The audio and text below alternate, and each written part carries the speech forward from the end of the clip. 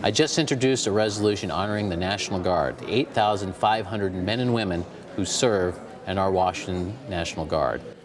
Whereas nearly 8,600 men and women of the Washington National Guard continue to serve the country as guardians of American interests at home and abroad.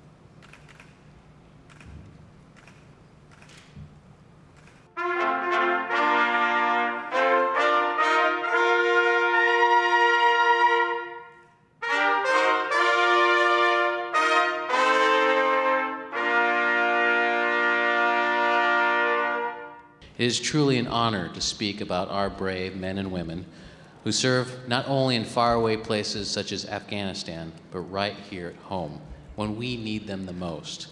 During each of our floods, rescuing our citizens and assisting our small towns in distress, putting out fires that threaten their homes and our valuable timber. It is our Guard right now that are defending our airspace from terrorist attack. From the first formation in 1636 to the mountains of Afghanistan and the streets of Iraq, the National Guard has always been ready to fight those who have threatened our democracy.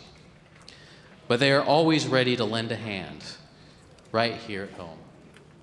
Our motto, Neighbors Helping Neighbors, reflects who we are, because most of the time you don't recognize them, because they are us, ordinary citizens ready to answer the call when needed.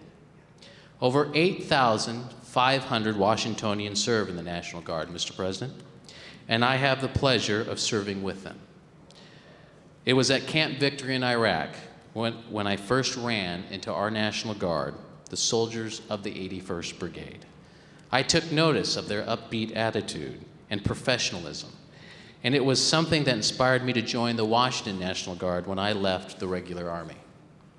I would like to remind this body that there are still members of the Guard, either individually or in small units, that are deployed in harm's way.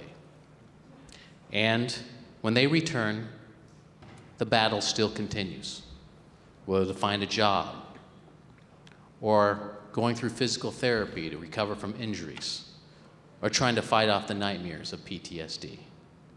It is my continued hope, Mr. President, that the good work that we have done here for the National Guard and the veterans will continue. And I would like to thank this body for allowing me to present this resolution and hope that you will vote for its passage. The President would also like to recognize in our gallery Major General Gary T. McGonigal, Assistant Adjutant General, Washington Air National Guard, Brigadier General Brett Doherty, Assistant Adjutant General, Washington Army National Guard, and of course all these amazing men and women, members of the Washington Air and National Guard. Would you please stand and be recognized by the Senate?